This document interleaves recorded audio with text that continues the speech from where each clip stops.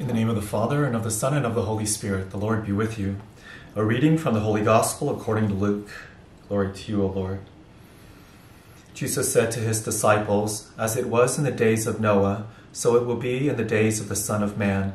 They were eating and drinking, marrying and giving in marriage, up to the day that Noah entered the ark, and the flood came and destroyed them all. Similarly, as it was in the days of Lot, they were eating, drinking, buying, selling, planting, building. On the day when Lot left Sodom, fire and brimstone rained from the sky to destroy them all. So it will be on the day of the Son of Man is revealed. On that day someone who is on the housetop and whose belongings are in the house must not go down to get them. And likewise one in the field must not return to what was left behind. Remember the wife of Lot. Whoever seeks to preserve his life will lose it, but whoever loses it will save it.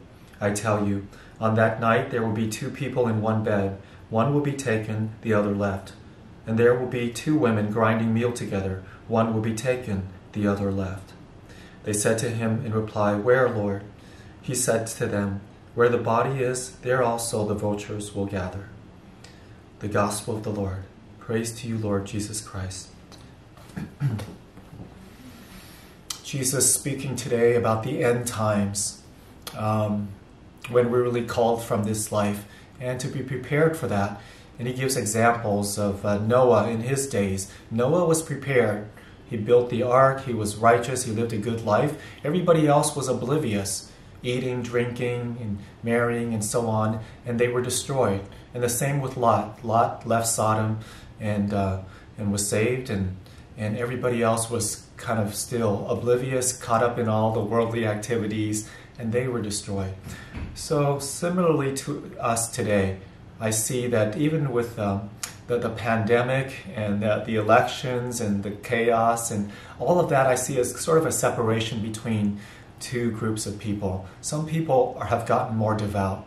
They've grown in their faith.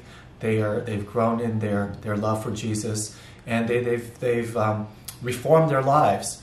They've let go of things that are worldly, that are not important, that are sinful, and they've lived a holier and a more devout and faithful life.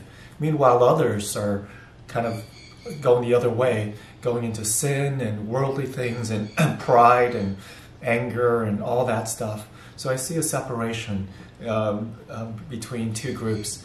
There's more of a division, there's more of a separation now than before, I would say. A friend of mine who goes to Mass at one of the parishes nearby, she said that, after the election, there were more people at Mass. There were more people at Mass. And so I think it goes, and her understanding is that, people saying, okay, this is a serious time, and that we need to pray, and that we need to turn to the Lord, and because we need His help. So let us too, join the right crowd. Let us turn to the Lord. Let go of worldly things, like Jesus said. We don't have to live in panic or in worry when God is going to call us, but we live with this quiet confidence, this quiet peace, knowing that we're doing God's will, knowing that we're doing everything we can to live righteously and holy and be pleasing to God.